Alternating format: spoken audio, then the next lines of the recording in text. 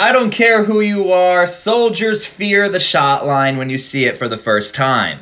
Now for soldiers, before you go to basic training, you have something called reception, where they tell you to line up and you just start getting shot after shot after shot. And of course, waiting for you at the end of this line is the dreaded peanut butter shot. That's of course when you get a shot of bacillin right in your butt cheek and it feels like you just got electrocuted. And confirmed, unconfirmed, the Army never officially discontinued the peanut butter shot, no public statement. However, some soldiers say they did get the shot and some say they did not get the shot.